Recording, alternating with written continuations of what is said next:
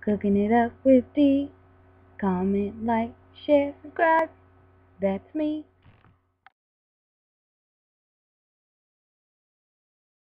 I'm going to use some catfish.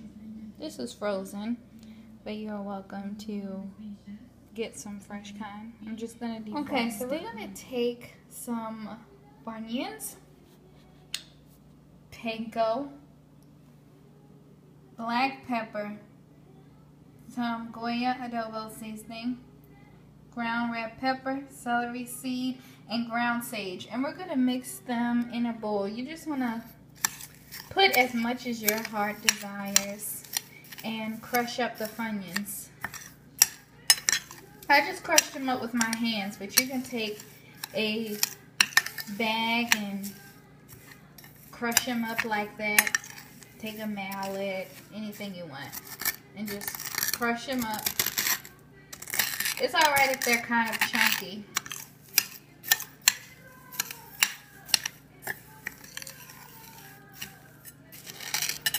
Alright, so this is what it looks like after you're done.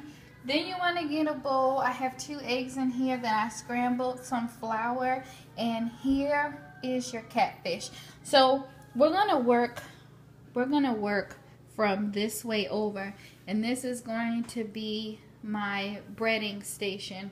So you would have whatever it is that you're going to bread, your flour, your egg, and your panko. So what we're gonna do is take a fish,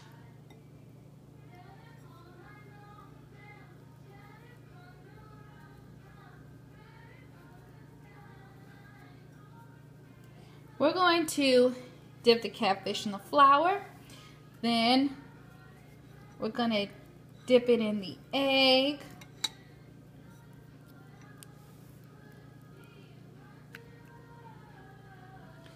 then we're going to dip it in our breading.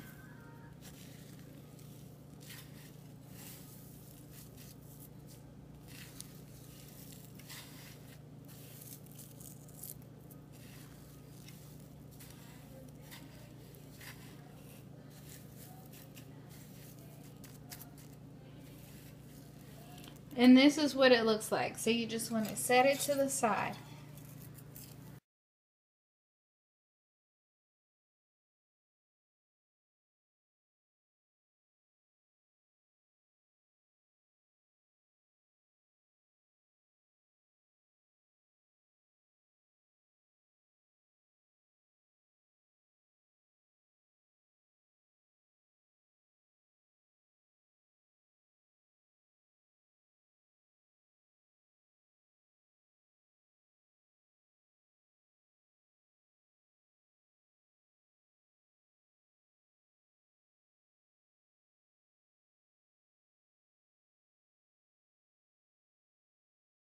Alright guys, so this is what your fishes look like after they have been breaded.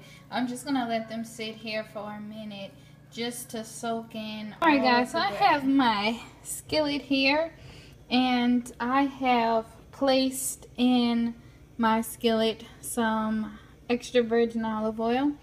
Now we are going to pan fry these. The difference between pan frying and actually deep frying is when you're deep frying, whatever you're frying gets submerged completely in oil. With this, there's less oil in there, and it's only coating the bottom of the pan, as you can see. And we're just gonna pan fry it on each side for a couple of minutes because it doesn't take that long. Now we are ready for the pan searing. Now oil is hot. Just gonna grab the fish and we're gonna place it in the pan.